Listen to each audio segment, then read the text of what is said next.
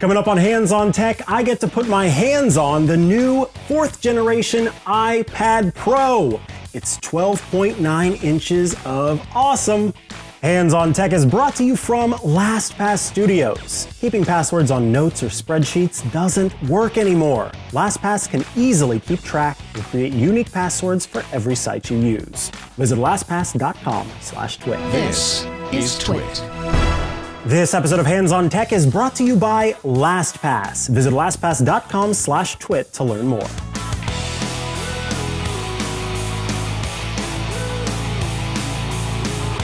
A big old box arrived at the studio today, and what should be inside but the brand new 4th generation iPad Pro. At first look, it probably seems like it's the same as the current iPad Pro, but there is some new magic going on in here. So what has changed? What makes this device unique from the current iPad Pros that are out there, and why would you maybe want to get this if you have an iPad right now? Well, let's talk about that. It all starts with this sensor array right here. You've got two lenses, a wide-angle lens and an ultra-wide-angle lens, and in this magic little dot right here is LiDAR. This device sends out little beams of light, little photons, that the device can then track and see how long it takes for those photons to reach the little sensor here again. And by doing that, it can determine depth in a very smart and very accurate way. So that's new, but we've also got a brighter LED flash here as well. And all of that equals a much better camera experience on the new iPads. Now, this is both for the 11-inch model and the 12.9-inch model. And let's talk a little bit about the specs there. So with the new cameras, you've got the wide-angle lens that's a 12-megapixel shot, as well as a 10-megapixel shot for the ultra-wide-angle lens. That's f1.8 aperture for the wide and 2.4 aperture for the 10 respectively. But one of the things that Apple seems to be wanting to do with this new iPad Pro is offer a better augmented reality experience. Apple, of course, uses ARKit, that is its framework, its platform for providing augmented reality experiences on your iPhone, on your iPad, etc. And Apple's new device that does time of flight information and LiDAR detection is in place to provide a better experience in AR than you can get with the current state of things. So right now, with my iPhone, for example, when I turn on the video and I'm doing AR, it is using the differences in the shots from the different lenses to calculate the distance of an object away from me in order to provide for an augmented reality experience. And I have to say, it is a huge step up on these new iPhones. It does provide for a better experience. But to actually use LiDAR to do that provides even more depth information than you would get in other ways. So this is a whole new system that makes for an incredible experience that's only available currently on these new iPads. Now, let's talk about what's inside. So you're going to notice, if you're one of the people who loves to look at specs, then you'll actually notice that the battery in the new iPad is ever so slightly smaller than the current models of iPad Pros. Apple tends to improve upon performance in every jump of its processors, and the same goes for these devices. So despite the slightly smaller battery so they can pack in more, and likely it has to do with this new LiDAR detector and the new camera that's inside of this, despite adding that new stuff and making the battery a tiny bit smaller, you're gonna get the same all-day battery life that you expect. And of course, I can't say it when I'm holding this big 12.9-inch iPad, but all-day battery life, as it were. You get quite a bit of battery life with your iPad, but The all-day determination is, of course, going to depend on what you're doing. Of course, this includes Apple's A12Z or Z Bionic chip with the 64-bit architecture. So this is a little bit different from the current models, which has the A12Y model. So a faster processor. This thing has ridiculous speed and in many cases maybe quite overpowered for what you're doing. So as Leo and I talked about on iOS today when we were talking about these new iPads, one of the things that we hope comes out of this, as Apple continues to make improvements on the processor that's built into this, is that we will see developers creating apps that can truly take advantage of the power that's in this machine. Because this thing can outpace some of the laptops on the market right now because of these really incredible, really efficient chips that are built into the device. You're going to get the same brightness level, you're going to get the same really high quality resolution display. You're going to be getting a lot of the same if you currently have the last generation iPad Pro that up until today was the current generation iPad Pro. So really what it boils down to here is that jump in processor and that new camera sensor array that provides for more functionality there, like I said, especially in AR. This episode of Hands on Tech is brought to you by LastPass. As you're preparing your remote workforce, it's important to keep security top of mind with aiding employee productivity. Transitioning to a full work-from-home environment can be complicated. LastPass is here to make the transition easier without decreasing security.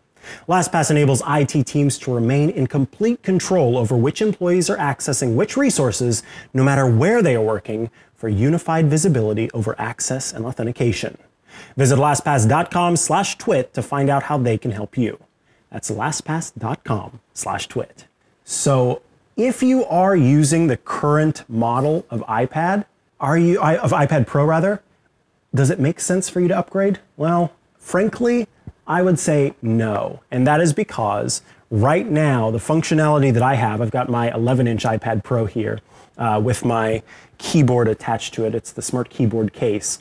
And this is a very powerful machine. This is a very powerful laptop, essentially, that I am able to carry around with me very easily. And save for that A12Z processor and the new camera array, so you can see I've only got one little dinky camera on this, one little lens here. It makes for an excellent device that I use. I don't really take photos a lot on my iPad. So if you're not one that's taking photos, that's jumping around in lots of AR experiences, then you're probably not going to be missing out much by choosing not to upgrade to the new iPad Pro. And that goes double for what I'm about to talk about, which is the new keyboard that Apple is making for the new iPads. This keyboard is actually available for the current iPad Pro, the new one, but the last generation model, like the one that I have. So with this new keyboard, and we can't show that off yet because Apple has not released it yet. It's supposed to be coming sometime later this year, possibly in May. It provides for a new experience. It's called the Magic Keyboard that not only has a way to lock in your iPad and have it rest above the laptop.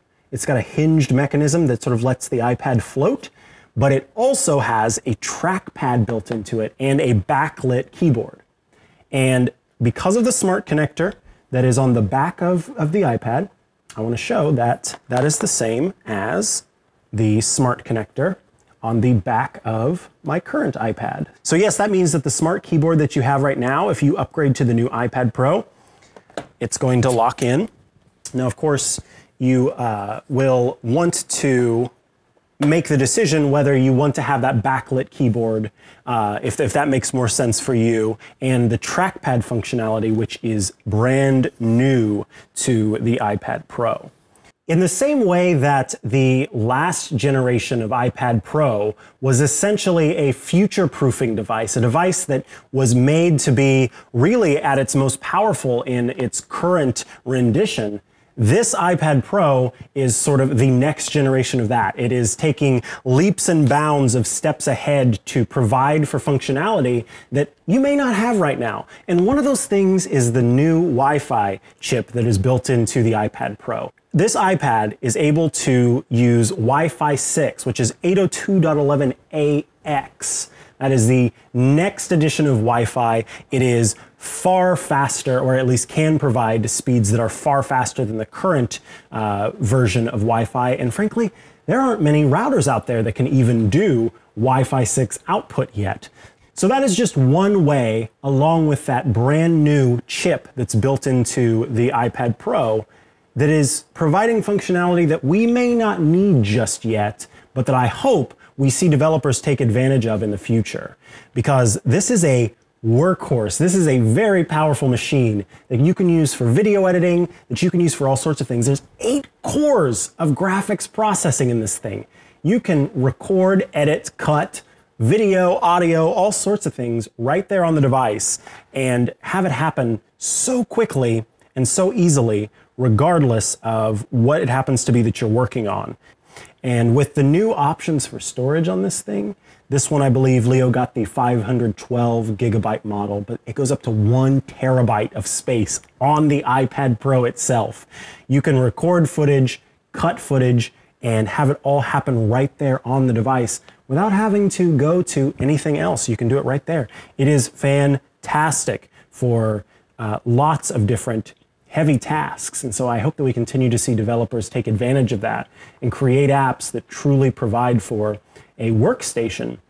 Because if I get that keyboard and I put this into the holster there and start tapping away and using the trackpad, suddenly I've got a very portable, very powerful workstation that I can take with me anywhere I want and be able to use to record, shoot, and create all kinds of content.